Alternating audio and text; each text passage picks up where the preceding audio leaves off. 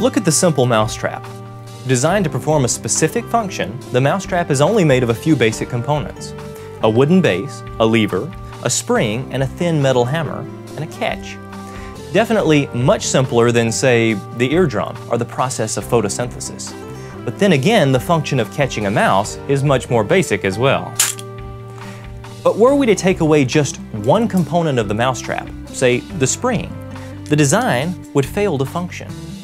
Well, many researchers have called this concept irreducible complexity. Think about it. Many of the processes we see in the human body have complex functions. Through research in biology, we're discovering more and more examples of this very concept. Every element must be present at the same time and in the correct order and position, or the mechanism fails to function. But this begs the question, how could any life forms have slowly evolved a complex feature or organ when all elements must be there simultaneously to function in the desired way?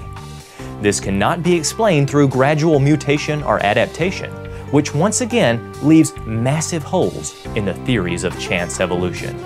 I'm David Rives. Truly, the heavens declare the glory of God. Sign up for our email updates at davidrives.com to receive free content and videos. That's davidrives.com. The mysteries of the universe unfold in a manner that is easily understood.